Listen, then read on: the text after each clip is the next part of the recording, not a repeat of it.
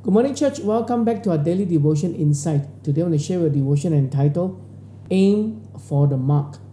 Aim for the mark.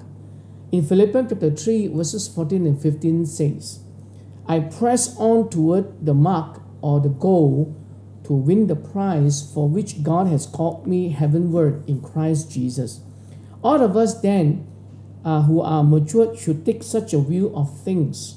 And if on some point you think differently, that too God will make clear to you.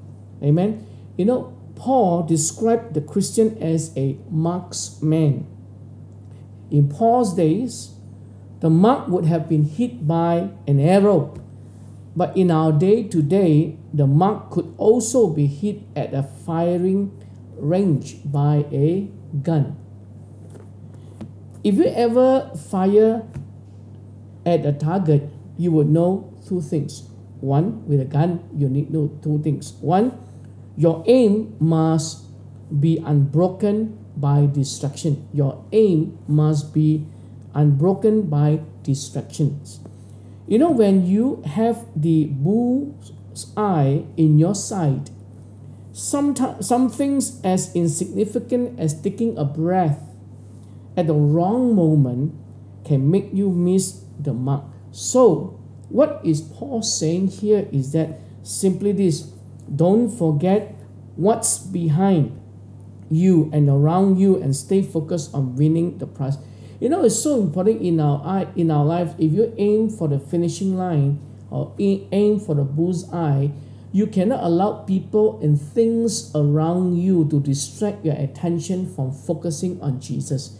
If we are so distracted with so many things, it may be finances, it may be health, it may be people, it may be what people say, it may be your career, it may be the pandemic, it may be your occupation, your education, it may also be your good friends or people around you.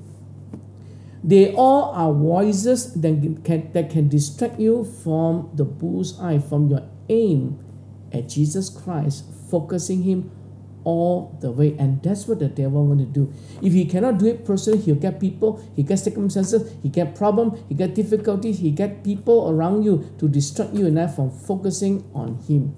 You got it? Amen? He is not referring to your salvation. You already got your salvation when you receive Jesus into your heart as your God and personal Savior. He's talking about your focus on Jesus, your focus on your destiny, where you can be and be able to be in when you see Jesus one day face to face. Amen. The reward that is far beyond you. Amen. Don't let people distract you from getting what God wants you to get. Amen. Number 2, your bullet needs the right amount of powder.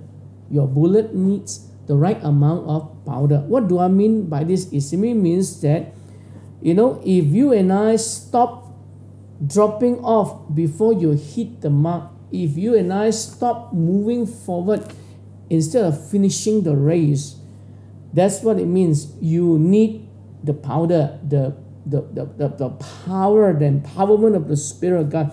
You know, I hope you get the idea. You know, your powder is your power. And where does your power comes from?